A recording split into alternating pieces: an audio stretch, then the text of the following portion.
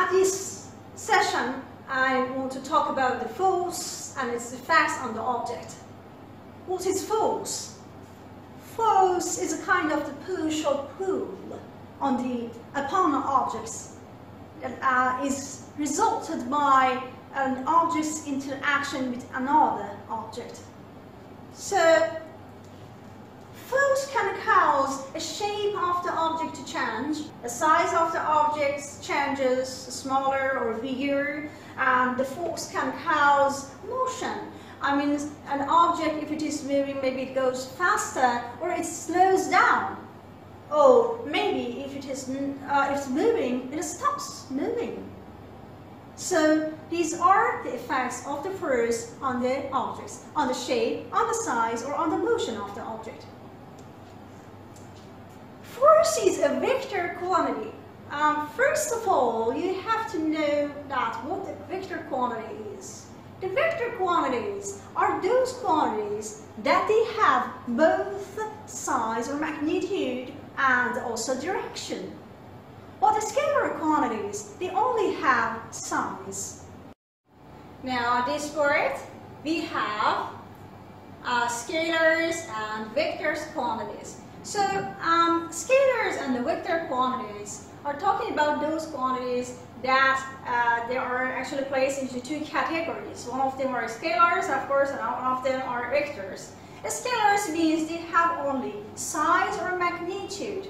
The size or magnitude of these kind of the quantities are very important for us. But the direction towards, for example, which one they are going to is not very important for us. So the scalar quantities, they have magnitude or size. Examples like mass, like density, speed, and length or volume. So it's not important, is it towards north, towards east, south, or downward, upward, to the left or right. These directions are not important for us. Just what is important is the size of those, for example, properties of the matters that we have measured. And here we have vectors quantities. The quantities that are actually measured and you have both size and direction.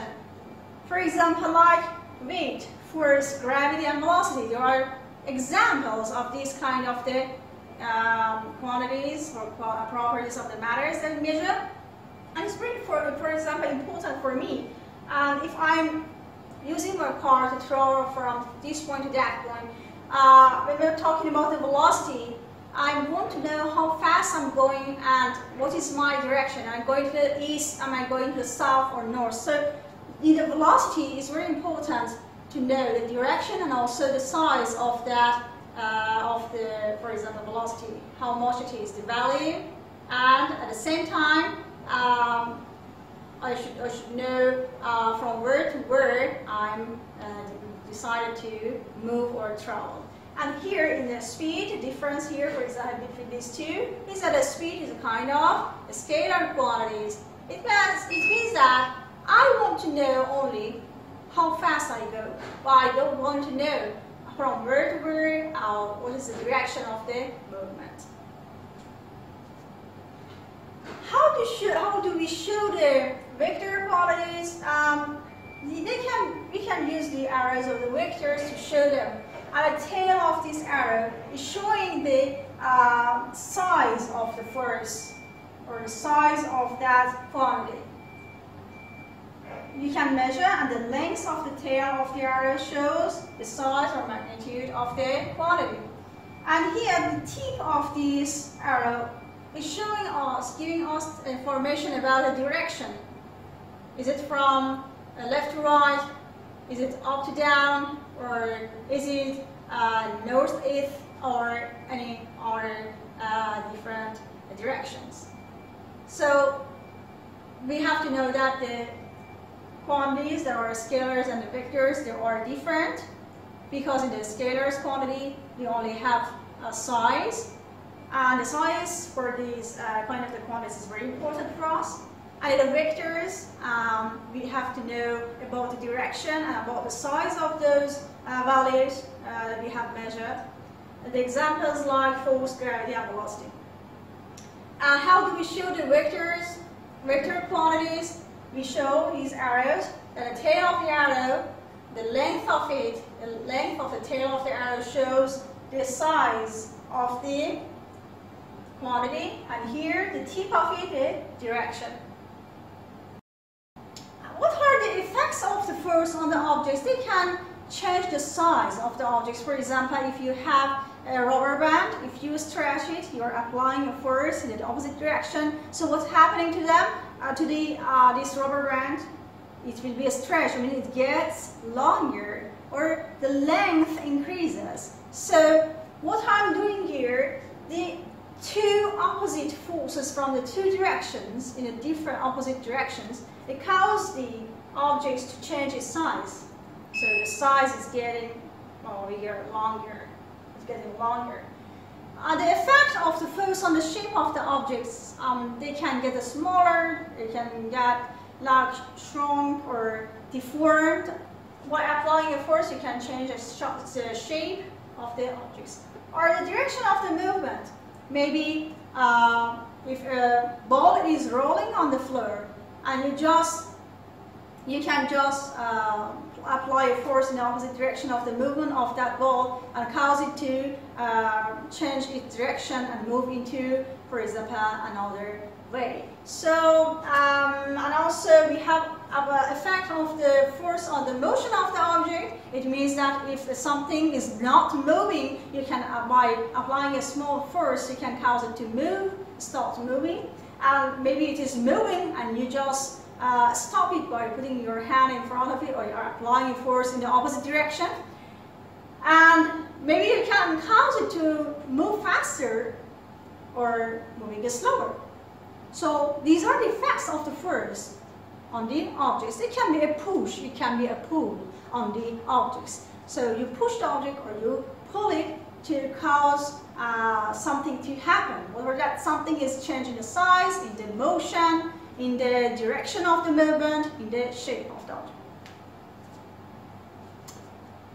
What happens if the forces that are applied on the objects, they are both on a straight line? Let's see some examples. We have a box here, and we have two forces. It's like, imagine that I'm pushing, two persons are here, standing here at the other side. They try to push the box into that direction, to the right side. This person is pushing it by 2 newtons force, and there is another person helping him, perhaps, and it's applying 3 newtons. But both of the forces are in the same direction. So, let's see what happens to the box. Does it move at all? And if it moves, through which direction it will move? So, in order to know that, because both of the forces are on the same line, and they are towards the same, pointing to the same direction. You see, both of them are pointing to the right side. So of course, the box, I know that it will move to the right side. And in order to know the size of the force, you have to add the both force together. It means that 3 newtons plus 2, the resultant force will be 5 newtons. It means that the size of the force is 5 newtons and the direction will be to the right. So these two people that are pushing the box, they cause the box to move to the right, start moving to the right side. But how much is the force, the total force applied on the box is 5 newtons.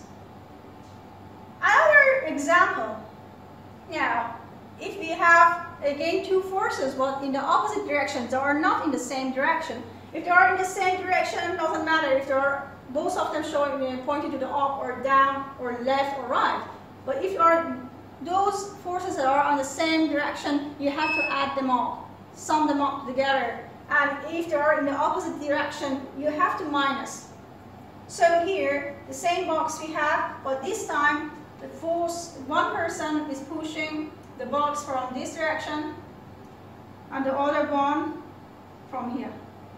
So one of them is pushing 3 newtons with a force of 3 newtons, and the other one 2 newtons is applying to the box. But they are in the opposite direction. So I have to say that finally this box will move to which direction, and what would be the resultant force. The resultant force, okay, these 2 newtons can, 3 newtons minus 2 newton becomes 1 newton. So the direction of the movement is to the left, and the resultant force size is 1 newton.